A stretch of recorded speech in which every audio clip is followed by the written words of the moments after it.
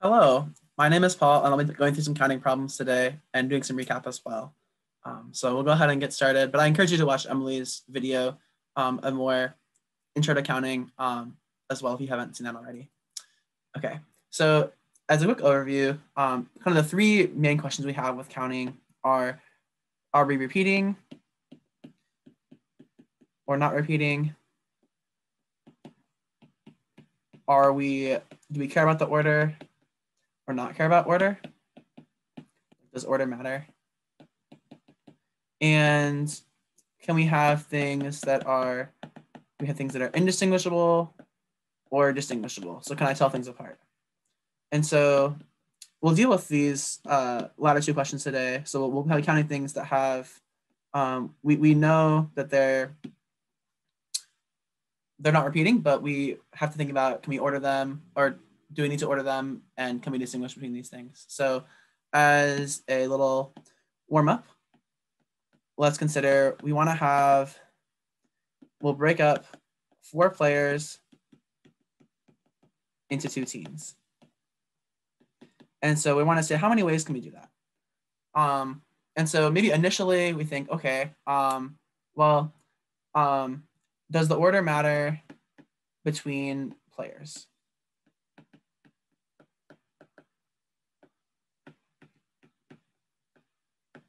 Like, say if I had players A and B on one team and players C and D, does that look different than if I had, say, B and A and D and C? Well, they're in the same team, so no. The order doesn't matter here. And so we might think, oh, order doesn't matter, let's do combinations. And so maybe we say, okay, we we're choosing out of 4 possible players, and we'll choose 2 people for the first team, and then we have 2 players left, so we'll choose 2 players for the second team. In other words, like we'll have since 2 choose 2 is 1, so we'll have just like 4 choose 2, or 4 factorial over 2 factorial, 2 factorial, or we'll have like 6 players, or 6 possibilities for this. However, we're kind of missing a subtlety here. So in this case, I'm not really choosing, like, I don't really have, say, like a Lions team and a Tigers team, or I don't really have 2 teams I can distinguish. I'm saying, okay, the teams look the same to me. I'm just having one kind of team I don't know the name, another team I don't know the name for. So actually I have to divide by 2 to be able to not overcount. So here I don't care about the teams, and so it ends up being 4 choose 2 over 2. Whereas if I'm saying, okay, like let's choose players for the Lions versus the Tigers, okay, here then I have, okay, I can consider, okay, then I first choose players for the Lions, and then I choose them for the Tigers, or like flip-flopped. And so, yeah, then it becomes different if I'm having, say, A and B and the Lions and C and D and the Tigers versus having C and D and the Lions and A and B and the Tigers. It looks different. And so, yeah, so that's kind of one thing to be aware of here. So now let's kind of use this example and let's build on that. So we'll consider we have, this time we have 17 players. And we're wanting to say, okay, I'll have, we'll say we have 4 teams. And we know that we have like teams we have 4, 4, 4, and 5. And so, yeah, thinking about this question, we might run into the same situation where, okay, if I can't tell the teams apart,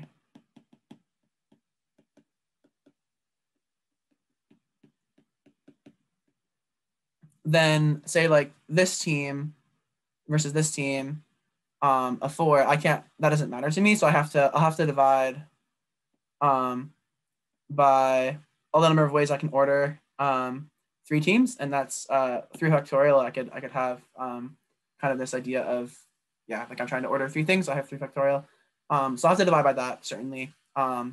And now how do I choose the players? A couple ways to do this. One way is think about, okay, kind of like we did before, we start with 17, and I'll choose 4 players for like the first team, and then I have 13 left. Then I'll choose 4 players for the next team. I'm left with 9, then 13 minus 4.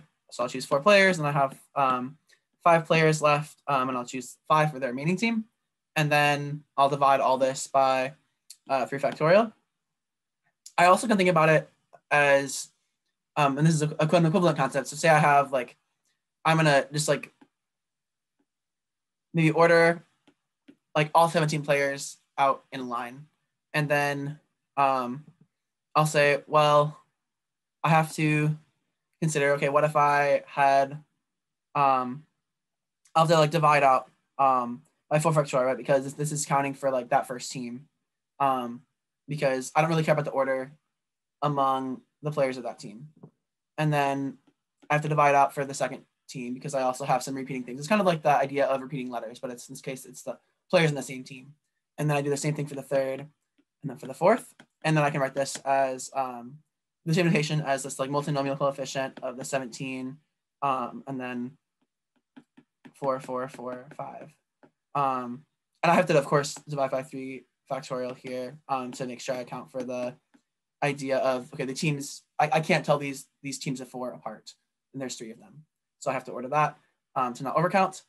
And so you can do the algebra to see, okay, if I multiply these things out, they end up being the same number here, and they're equivalent concepts of, okay, I'll have 17, then I'll choose 4, then I have 13, I choose 4, as opposed to I kind of choose 17 all at once, and then I will like choose these players more, dividing them out individually. So let's say, what if we actually did have teams? So let's say we take a hint from Wizard of Oz, and we say, okay, we have like the lions, the tigers, the bears, and the oh my team. And so we can say the oh my has 5 players. And so in this case, if we kind of didn't change anything else, we can still tell the players apart because different people are different. And so then we end up with we either have like this idea of 17, like the multinomial coefficient of 4, 4, 4, and 5, or we can say, okay, 17 choose 4, 13 choose 4, 9 choose 4, 5 choose 5. So I'm kind of choosing players for the teams, and I can split them between these teams of 4 apart because they're distinct. So that's how that problem would change if we could tell the teams apart. But let's consider, what if we change the problem up in a more fundamental way? What if we say, okay, I can't tell the players apart, which doesn't really make sense. Let's, instead of saying players, we'll say, let's say we're making, these teams need to have marching bands, right? And for marching bands, we need to have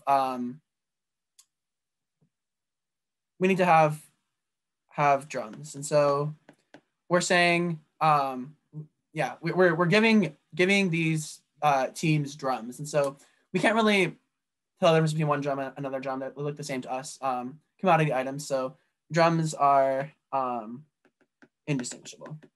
But the teams are distinguishable here. I can tell the difference between the lions, the tigers, the bears, and the oh my. Okay, so then how does this change things?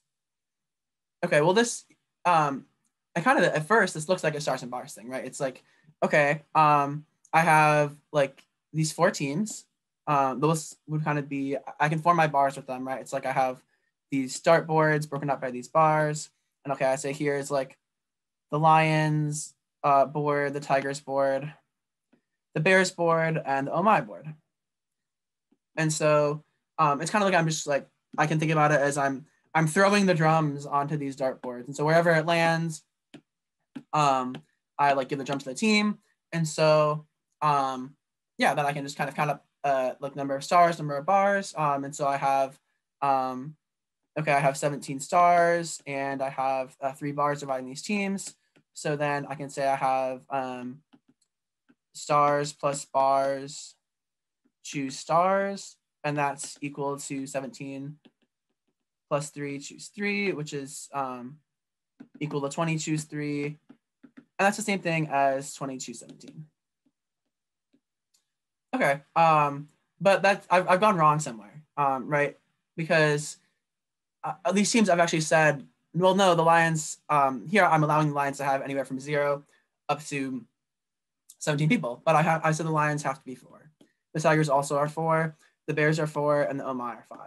So if you recall, like the stars and bars, what is it solving? It's solving the answer to this question. We can say, okay, I have like some number of teams in the first, and I'm going to call that instead of X. We'll say team 1, the players on team 1 plus the players on team 2 plus the players on team 3 plus the players on team 4, and that's equal to 17 players. Is what I'm solving with this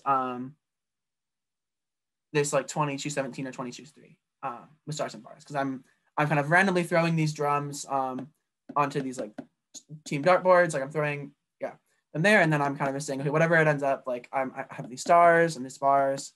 But here, what I've done is I basically, since I've said that I know the team sizes, I've actually already fixed my stars. I'm saying, okay, I know I have 4 stars for the Lions. I know I have 4 stars for the Tigers. I have 5 stars for the Omai team.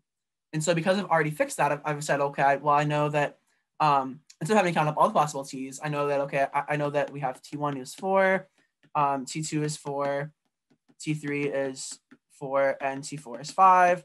So I actually only have, well, I only have one way to count this, because I specified the sizes of things, which is kind of what the whole thing that's the only thing that varies really with stars and bars we're counting. So in this case, if I can tell the teams apart, but I can't tell the players apart, or having these drums I'm assigning, then I only have one way to count it. So we'll see you in the next video. Take care.